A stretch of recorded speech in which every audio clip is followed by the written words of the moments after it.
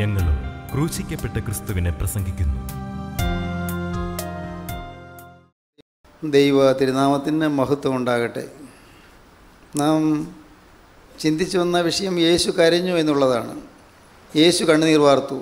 യേശു നഗരത്തിന് സമീപിച്ചപ്പോൾ അതിനെ കണ്ട് അതിനെക്കുറിച്ച് കരഞ്ഞു. യേശു കരഞ്ഞു.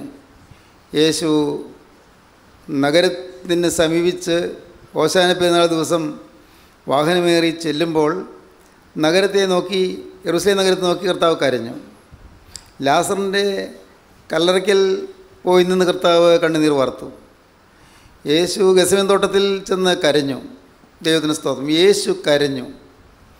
യേശു തൻ്റെ ജനത്തെ നോക്കി കരഞ്ഞു. ആകാശനെ കേൾക്കാ, ഭൂമിയെ ചെവി തരിക. മനുഷ്യജാതിയുടെ അവസ്ഥയോർത്ത് കർത്താവ് കരഞ്ഞു. തൻ്റെ മക്കൾ നഷ്ടപ്പെട്ടതോർത്ത് കർത്താവ് കരഞ്ഞു. തൻ്റെ പ്രിയമക്കളായ മനുഷ്യർ നഷ്ടപ്പെട്ടു പോയതോർത്ത് കർത്താവ് കരഞ്ഞു. തൻ്റെ വേലക്കാർ കൈമോശം വന്നു പോയത് കണ്ട് കർത്താവ് കരഞ്ഞു. തൻ്റെ വേലക്കാർ വേല ചെയ്യാതെ അലസരായി പോയത് കൊണ്ട് കർത്താവ് കരഞ്ഞു. കർത്താവ് കരഞ്ഞു. യേശു ഇന്നും കരയുന്നു. യേശു കരഞ്ഞു. ഗെത്സമേൻ തോട്ടത്തിൽ പോയി കരഞ്ഞതിനെക്കുറിച്ച് കഴിഞ്ഞ പ്രാവശ്യം നാം ചിന്തിക്കുകയുണ്ടായി. ഇന്ന് യേശു കരഞ്ഞ മറ്റൊരു സന്ദർഭം നാം ഇപ്പോൾ ചിന്തിക്കാൻ തുടങ്ങുകയാണ്. നമുക്ക് വായിക്കാം വിശുദ്ധ ലൂക്കോസിൻ്റെ സുവിശേഷം. വിശുദ്ധ ലൂക്കോസിൻ്റെ സുവിശേഷം 23-ാം അധ്യായം 46-ാം വാക്യം വായിക്കാം. വിശുദ്ധ ലൂക്കോസ് 23:46.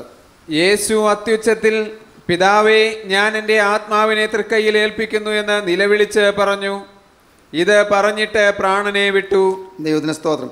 23-ാം അധ്യായം 45-ാം വാക്യം വായിക്കാം. ദൈവമന്ദിരത്തിലെ തിരശീല നടുവേ ചീന്തിപ്പോയി. യേശു അത്യുച്ചത്തിൽ, പിതാവേ, ഞാൻ എൻ്റെ ആത്മാവിനെ തൃക്കൈയിൽ ഏൽപ്പിക്കുന്നു എന്ന് നിലവിളിച്ചു പറഞ്ഞു. മത്തായിയുടെ ശേഷം 27 അധ്യായം 45 വാക്യം വായിക്കാം. 6 മണി നേരം മുതൽ 9 മണി നേരം വരെ ദേശത്തെ എല്ലാം ഇരുട്ടുണ്ടായി. ഏകദേശം 9 മണി നേരത്തെ യേശു ഏലി ഏലി ലെമ്മ സെബക്താനി എന്ന് ഉറക്കെ നിലവിളിച്ചു. എൻ്റെ ദൈവമേ, എൻ്റെ ദൈവമേ, നീ എന്നെ കൈവിട്ടതെന്ത് എന്നർത്ഥം. മർക്കോസിന് ശേഷം 15 അധ്യായം 34 വാക്യം.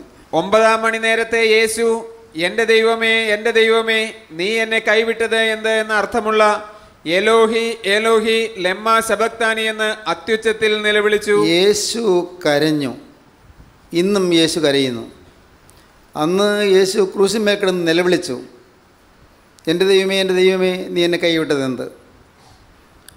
കർത്താവ് അന്ന് ദൈവത്തെ വിളിച്ച് കരഞ്ഞു, ദൈവം കൈവിട്ടു. എന്താണ് പറഞ്ഞതിൻ്റെ അർത്ഥം?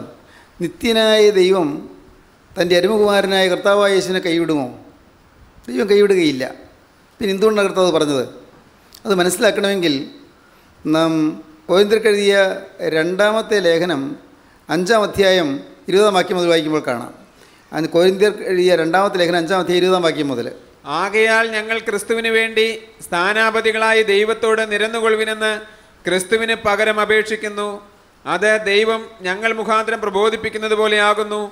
പാപമറിയാത്തവനെ നാം അവനിൽ ദൈവത്തിൻ്റെ നീതി ആകേണ്ടതിന് അവൻ നമുക്ക് വേണ്ടി പാപമാക്കി. പാപമറിയാത്തവനെ നാം അവനിൽ ദൈവത്തിൻ്റെ നീതി ആകേണ്ടതിന് അവൻ നമുക്ക് വേണ്ടി പാപമാക്കി. യേശു പാപം ഏറ്റെടുത്തു എന്നല്ല പറയുന്നത്, പാപമാക്കപ്പെട്ടു. മുഴുവൻ പാപമായിപ്പോയി. പാപമാക്കപ്പെട്ട മിശിഹ യേശു നമുക്ക് വേണ്ടി പാപമായി തീർന്നു. നമ്മുടെ മുഴുവൻ്റെയും പാപം, ഈ ലക്ഷോപലക്ഷം പോലെ കോടാനുകോടി മനുഷ്യരുടെ പാപങ്ങൾ മുഴുവൻ യേശു ഒരാൾ വഹിച്ചതുകൊണ്ട് യേശു പാപമാക്കപ്പെട്ടു. പാപമാക്കപ്പെട്ടപ്പോൾ യേശു പാപമായി കുരിശുമേൽ കിടക്കുകയാണ്. യേശു പാപം ചെയ്തതുകൊണ്ടല്ല, നമ്മുടെ പാപം യേശുവിൻ്റെ മേലായതുകൊണ്ട്, നമ്മുടെ പാപം യേശു വഹിച്ചതുകൊണ്ട്, നമ്മുടെ പാപം യേശു വഹിച്ചതുകൊണ്ട് യേശു പാപമാക്കപ്പെട്ടു. യേശു പാപമാക്കപ്പെട്ടു.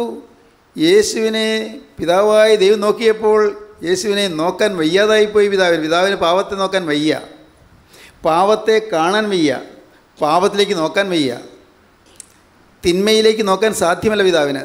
തീക്കെടുത്ത തേജോമയനായ ദൈവം, അഗ്നിമയന്മാർ വിറയിലൂടെ ആരാധിക്കുന്നതായ ദൈവം, ക്രോവകൾ ഭയത്തോടും വിറയിലോടും കൂടി ആരാധിക്കുന്നതായ ദൈവം, സ്രോപ്പിമാലാഖമാർ 2 ചിറകുകൊണ്ട് കാൽമൂടി 2 ചിറകുകൊണ്ട് പറന്നു നിന്ന് 2 ചിറകുകൊണ്ട് മുഖം മൂടി സൈന്യങ്ങളുടെ ദൈവമായ യഹോവ പരിശുദ്ധൻ പരിശുദ്ധൻ പരിശുദ്ധൻ എന്ന് ആഘോഷിച്ച് മഹത്വപ്പെടുന്നതായ ദൈവം, നിത്യനായ ദൈവം സീനായി മലമേലിറങ്ങിയപ്പോൾ പർവ്വതം തീ പുക കൊണ്ട് നിറയുന്നതായി കാണപ്പെട്ടവനായ ദൈവം, പുകയിൽ ആ വലിയ ധൂമപടലത്തിനുള്ളിൽ തേജോമയനായ ദൈവം പ്രത്യക്ഷപ്പെട്ടപ്പോൾ പർവ്വതം കാളി കത്തിക്കൊണ്ടിരുന്നു. ആ തേജോമയനായ ദൈവം, നിത്യനായ ദൈവം, ആരും ഒരിക്കലും ദൈവത്തെ കണ്ടിട്ടില്ല.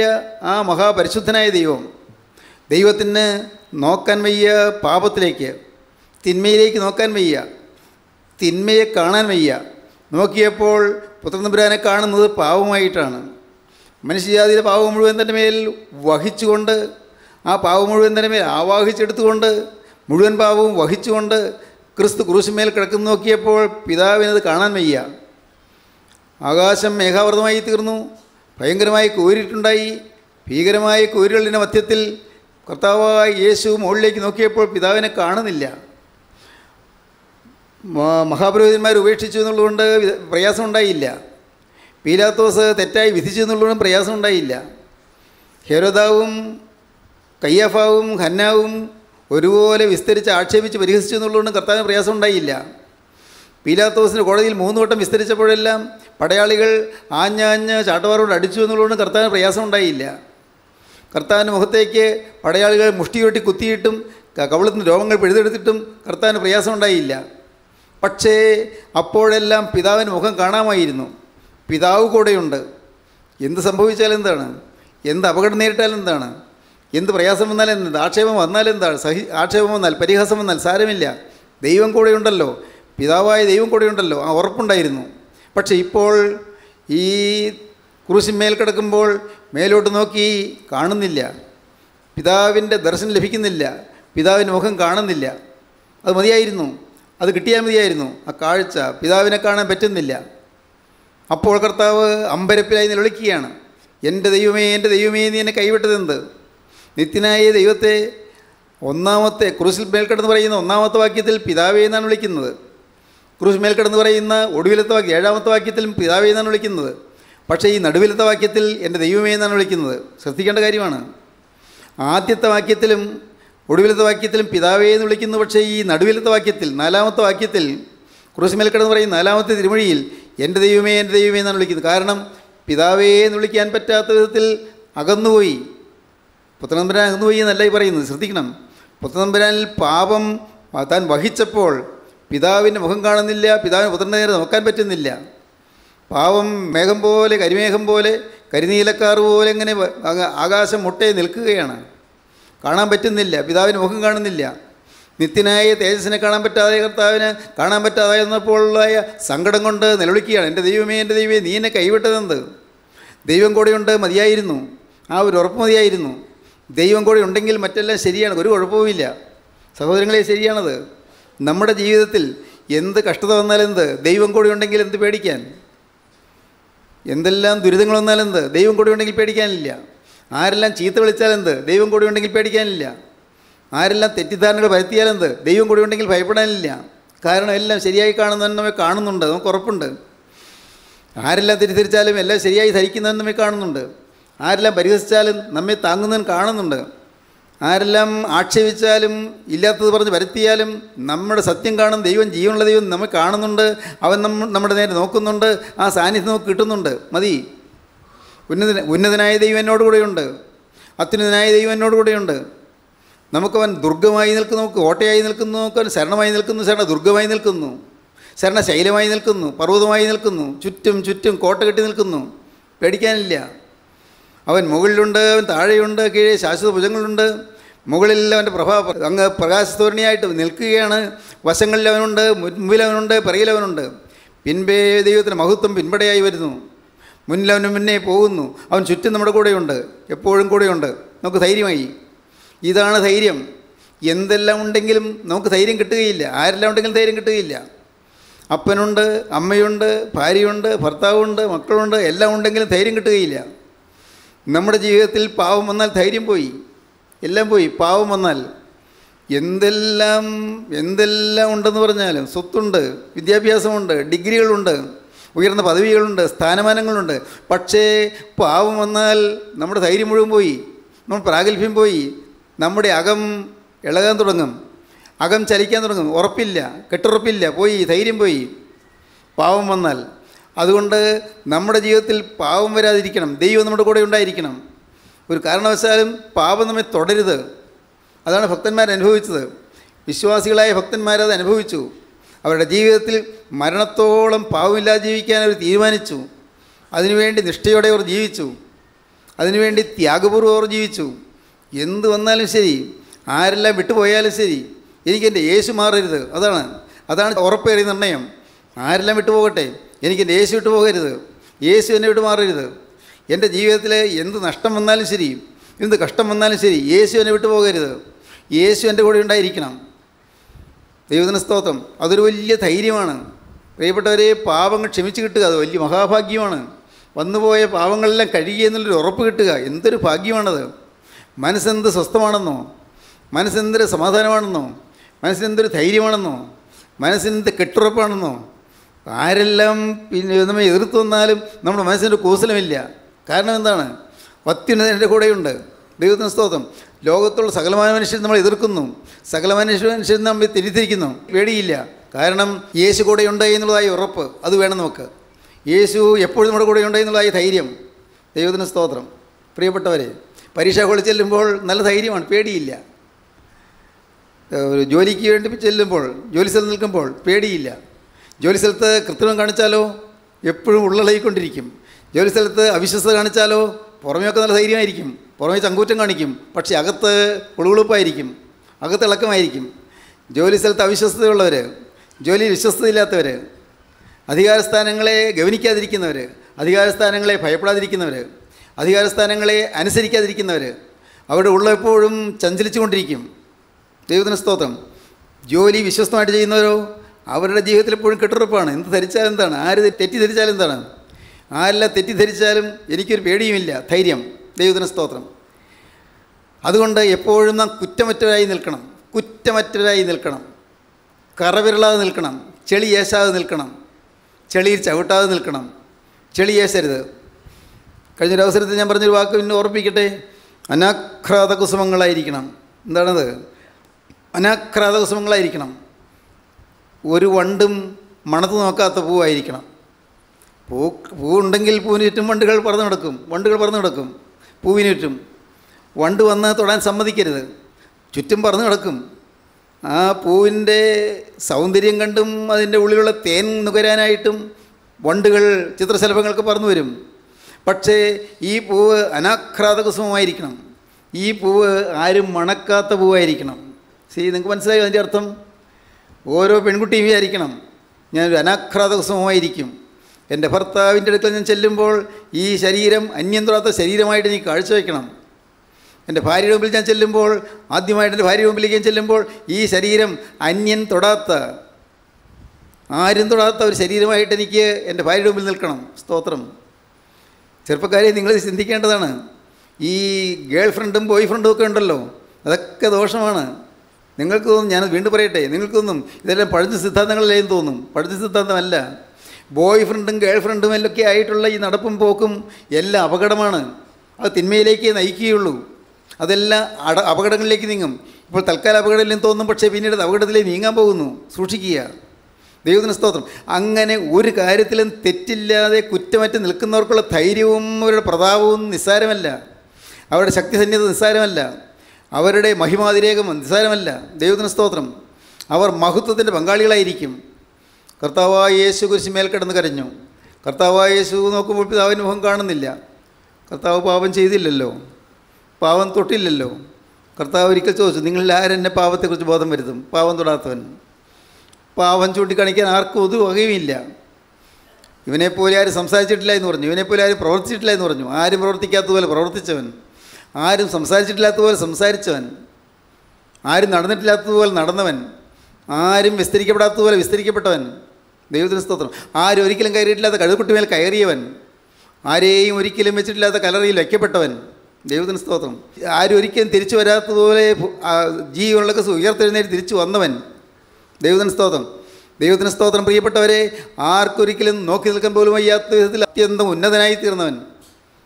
ഇവനെത്ര മഹാനെന്ന് നോക്കുവീൻ, ഇവനെത്ര മഹാനെന്ന് നോക്കുവീൻ.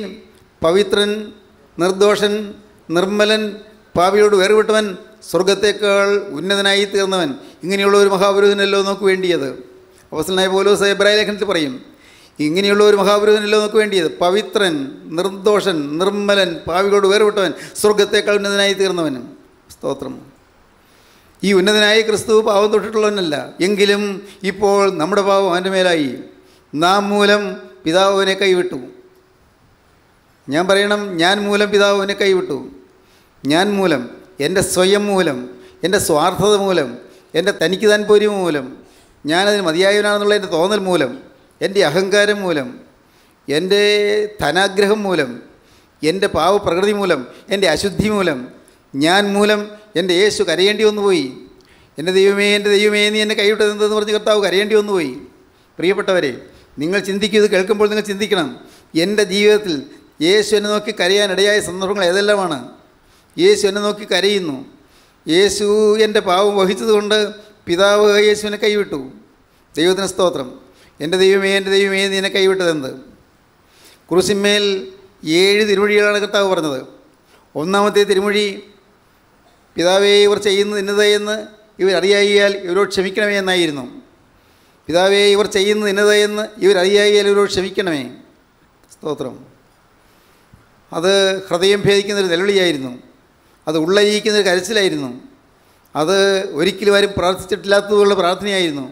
തൻ്റെ മുഖത്ത് തുപ്പിയവർക്ക് വേണ്ടി പ്രാർത്ഥിച്ചു. തൻ്റെ കന്നത്തടിച്ചവർക്ക് വേണ്ടി പ്രാർത്ഥിച്ചു.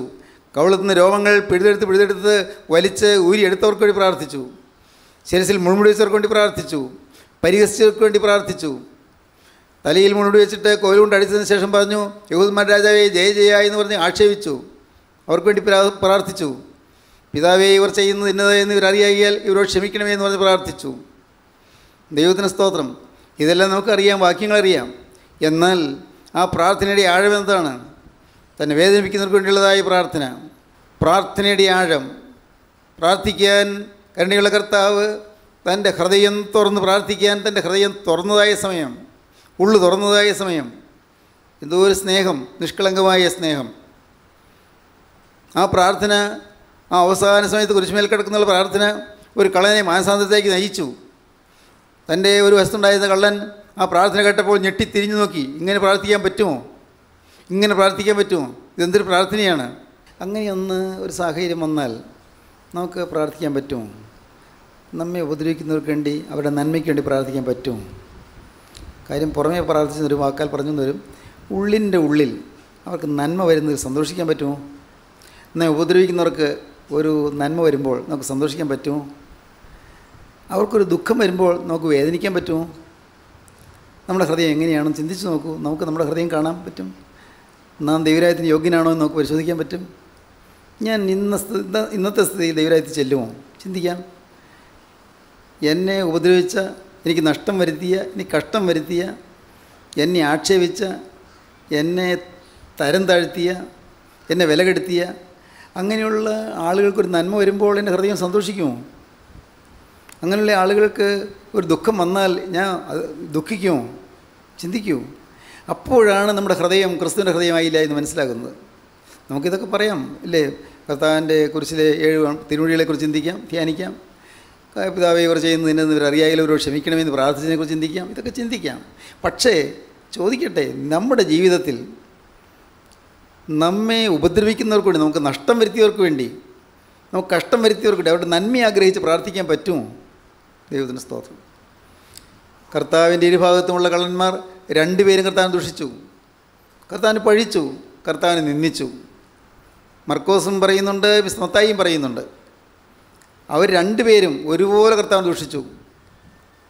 എന്നാൽ ഈ ഒരു പ്രാർത്ഥന കേട്ടപ്പോൾ അതിലൊരു കള്ളൻ്റെ, വലതുഭാഗത്തെ കള്ളനായിരിക്കാം, ആരുമാകട്ടെ, അതിലൊരു കള്ളൻ്റെ ഹൃദയം തകർന്നു.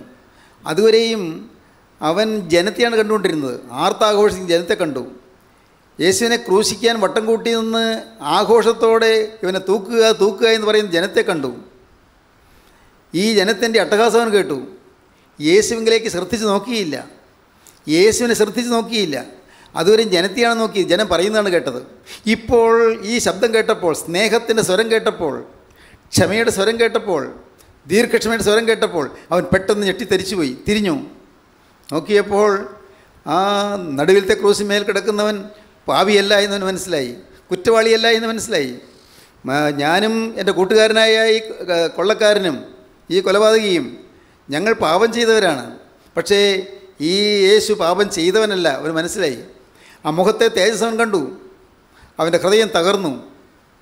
അവൻ ഉടനെ തന്നെ ദുഷിക്കുന്ന കള്ളനോട് പറഞ്ഞു, ഇടതുഭാഗത്തെ കള്ളനോടായിരിക്കാം, അവനോട് പറഞ്ഞു, നാം സമശിക്ഷാവിധിയിലായിരിക്കുകയല്ലേ, ഒരുപോലെ ക്രൂശിക്കപ്പെടുകയല്ലേ, നീ ദൈവത്തെ എന്താ ഭയപ്പെടാത്തത്? നീ ദൈവത്തെ ഭയപ്പെടുന്നില്ലയോ? അവൻ അവസാന സമയത്ത് സാക്ഷ്യം കൊടുക്കുകയാണ്, അവസാന സമയത്ത് ഉപദേശിക്കുകയാണ്, മരിക്കാറാവുന്ന സമയത്ത് അവൻ ഉപദേശിക്കുകയാണ്. നാം സമശിക്ഷാവിധിയിലായിട്ടും ദൈവത്തെ ഭയപ്പെടുന്നില്ലയോ? ദൈവത്തിന് സ്തോത്രം. പ്രിയപ്പെട്ടവരെ, അവൻ ആ ഇടതു ഭാഗത്തെ കള്ളനോട് അവൻ ഉപദേശിക്കുന്നു മാത്രമല്ല, നാം സമശിക്ഷാവിധിയിലായിരിക്കുന്നു, നാം ന്യായമായ ശിക്ഷ അനുഭവിക്കുന്നു. അവൻ പറയുകയാണ്, നാം ശിക്ഷ അനുഭവിക്കുന്നത് ന്യായമായിട്ടാണ്. കൊലപാതകം ചെയ്തു, കവർച്ച ചെയ്തു, കൊള്ളകൾ നടത്തി, നാം ശിക്ഷ അനുഭവിക്കുന്നത് ന്യായമായിട്ടാണ്. നാം ന്യായമായ ശിക്ഷ അനുഭവിക്കുന്നു. ഇവനോ അരുതാത്തൊന്നും ചെയ്തിട്ടില്ല. നോക്കൂ, നല്ല സാക്ഷ്യം. ജീവിതത്തിൽ കർത്താവായ യേശുവിനെ സാക്ഷ്യം കിട്ടിയ അവസരം നഷ്ടപ്പെടുത്തിയില്ല. പ്രിയപ്പെട്ടവരെ, നിങ്ങളോട് നമ്മളുടെ വിനയപൂർവ്വം ചോദിക്കുകയാണ്, നിങ്ങൾക്ക് യേശുവിനെ സാക്ഷിക്കാൻ സാധിച്ചിട്ടുണ്ടോ? ഇവനോ അരുതാത്തൊന്നും ചെയ്തിട്ടില്ല, ഞാനാണ് പാപം ചെയ്തവൻ, ഞാനാണ് കുറ്റവാളി എന്തെങ്കിലും നിങ്ങൾക്ക് പറയാൻ തോന്നിയിട്ടുണ്ടോ? ഞാൻ കുറ്റവാളിയാണെന്ന് നിങ്ങൾക്ക് തോന്നിയിട്ടുണ്ടോ? നിങ്ങൾക്ക് അഭിമാനിക്കാൻ പലതും കാണുമായിരിക്കും. നിങ്ങളുടെ സ്വത്തിൽ അഭിമാനിക്കാൻ കാണും, നിങ്ങളുടെ കഴിവിൽ അഭിമാനിക്കാൻ കാണും, നിങ്ങളുടെ ഭാര്യയിലോ ഭർത്താവിലോ അഭിമാനിക്കാൻ കാണും, മക്കളിൽ അഭിമാനിക്കാൻ കാണും, മാതാപിതാക്കളിൽ അഭിമാനിക്കാൻ കാണും, നിങ്ങളുടെ സ്വത്തിൽ, നിങ്ങളുടെ സാഹചര്യങ്ങളിൽ, നിങ്ങളുടെ ധന സമൃദ്ധിയെല്ലാം ആശ്രയിക്കാനും നിങ്ങൾക്ക് സ്വയം പ്രശംസിക്കാനും കാണും. പക്ഷേ നിങ്ങളുടെ ജീവിതത്തിൽ ഞാനൊരു പാപിയാണെന്ന് കണ്ടെത്താൻ കഴിഞ്ഞിട്ടുണ്ടോ? ഞാൻ പാപിയാണ്, ഇവനോ അരുതാത്തൊന്നും ചെയ്തിട്ടില്ല, നാമോ ന്യായമായ ശിക്ഷ അനുഭവിക്കുന്നു. അതാണ് അനുഗ്രഹത്തിൻ്റെ ആരംഭം. ദൈവത്തിന് സ്തോത്രം. ഇന്ന് ഇത് കേട്ടുകൊണ്ടിരിക്കുമ്പോൾ നിങ്ങൾ ചിന്തിക്കണം, കർത്താവേ, ന്യായമായി ശിക്ഷ അനുഭവിക്കുന്നു ഞാൻ.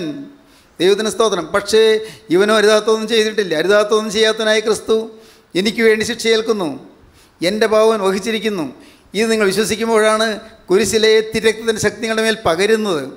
കുരിശിൽ ചൊരിഞ്ഞ തിരക്തത്തിൻ്റെ അത്ഭുതകൃപ നിങ്ങളുടെ മേൽ പകരുന്നത്. ഇത് നിങ്ങൾ വിശ്വസിക്കുമ്പോഴാണ് നിങ്ങളിലേക്ക് ദൈവത്തിൻ്റെ സ്നേഹത്തിൻ്റെ ക്ഷമാസമന്വിതമായ കൃപകൾ പകരുന്നത്.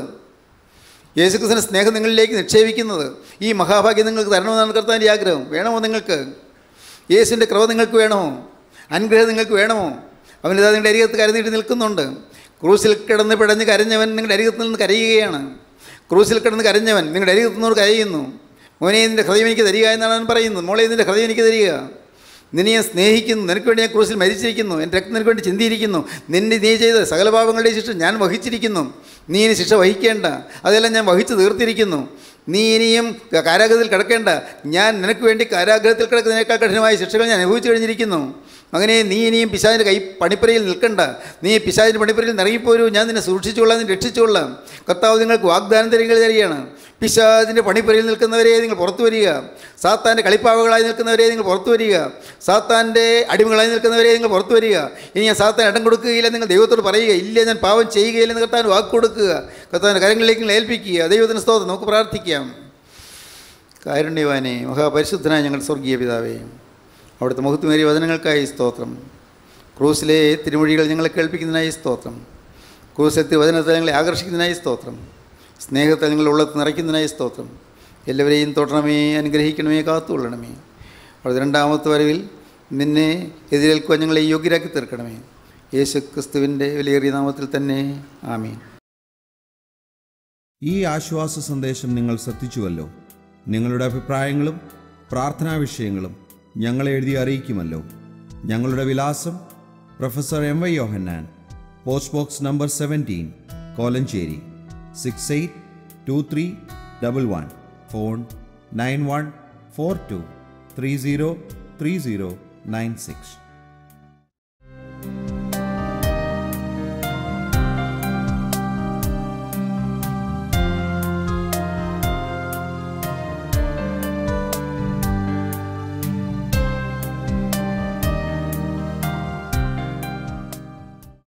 പ്രൊഫസർ MY യോഹന്നാൻ പവർവിഷൻ TV-യിൽ പ്രസംഗിക്കുന്നു.